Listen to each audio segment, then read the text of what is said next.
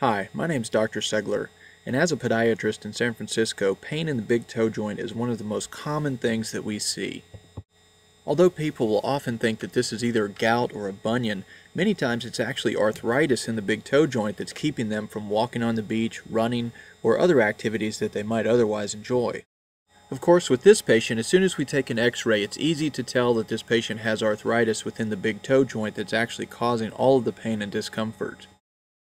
Patients often wonder what exactly podiatrists are looking at when they're staring at all those x-rays of feet.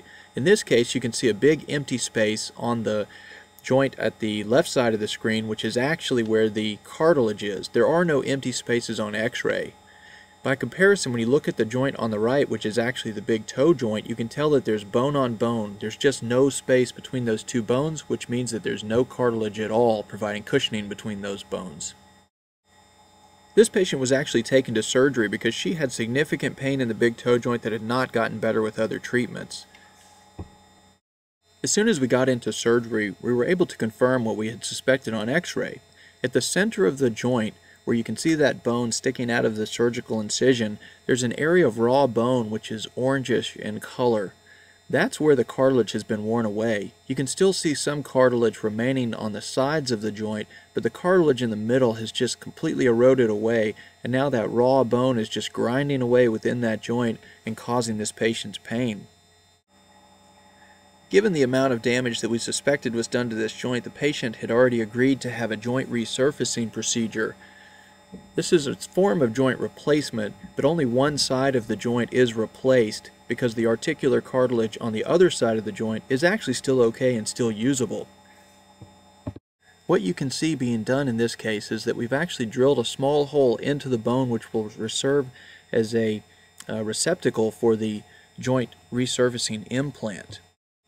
In addition to placing the anchor in the end of the bone that's actually going to hold the implant in place, we also have to prepare the end of that bone and make sure that it's smooth and that joint will move appropriately once the implant has been installed. The final steps of the joint replacement surgery just involve making sure that we get exactly the right size of implant and inserting it into that anchor that's already been installed into the end of the metatarsal bone.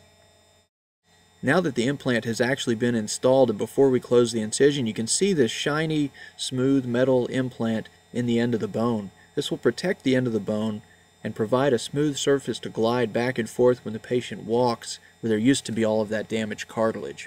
While still in the operating room, we take x-rays. With those x-rays, we can then verify the appropriate position of the implant within the big toe joint. Here you can see that implant anchored securely within the end of the metatarsal bone. Keep in mind that the vast majority of this implant is actually buried within the bone, and there's only a very small surface that's exposed, just enough to allow the big toe joint to move the way that it should. Surgery to replace the big toe joint when it's become painful and arthritic can provide a huge amount of relief for patients who like to get back to activity. And that, of course, is the goal. We want to make sure that once your surgery is healed, that you can get back to whatever activities you enjoy, whether it's hiking, running, or just walking on the beach.